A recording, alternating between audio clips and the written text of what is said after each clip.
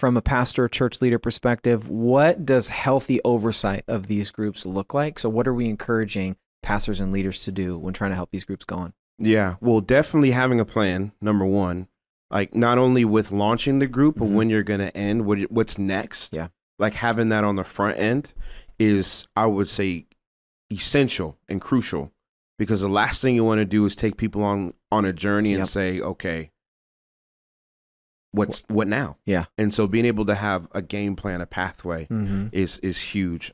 Also making sure that people are equipped. Like, again, not to plug it, but like the group leadership training, like making sure leaders understand what they're walking into, what the commitment is, what it entails, like what it means to be healthy, to lead a group, having healthy boundaries. All of those things are crucial within doing all of that, because you want to set people up for success, not only the leader, but those that you're leading. And so just being able to be clear, setting people up, giving them a clear direction and pathway, I would say is very, very important.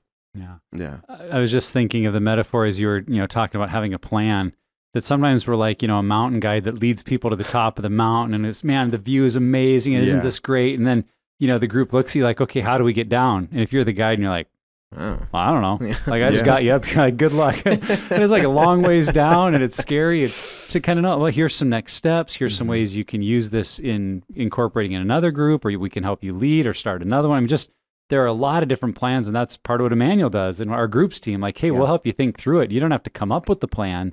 But I think having a plan is crucial.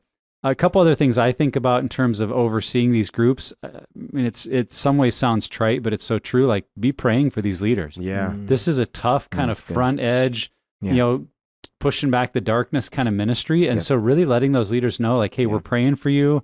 Or when our staff meets, we pray for you, whether that's once a month or once a week, whatever your rhythm is, just really covering those leaders in prayer. And then I think it means the world if you're checking in, and it doesn't have to be the lead pastor, but I think someone on staff that just once a month calls up and says, hey, how's your group going?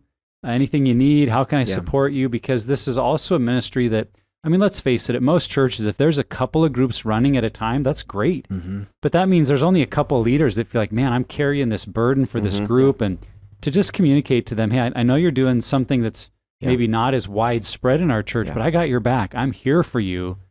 Just reminds them they're not alone. And I think that's a huge role that we can play as leaders. I think a couple other just maybe smaller things is like thinking through the budget and giving some resources to this could be helpful. I even think how cool it is if, a leader gets a call from a pastor and is like, hey, I want you to take your group out to coffee this week, and here's a coffee card. Or, hey, I got you some pizza. Maybe you feed this, you feed your group.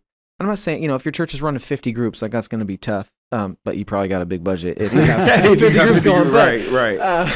It's not the worst, not the worst use, but I think that sort of thing may be small, but can really communicate, I have your back. I'm for you. I see the work that you're doing, and this is important ministry.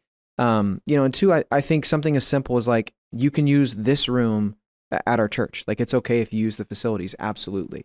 Like, I think some churches might be afraid of confidentiality or some other issues that might come up, but just saying like, hey, when do you want to run your groups? Okay, great. Tuesday nights at 7, we have this room open. Why don't you guys take this room this week?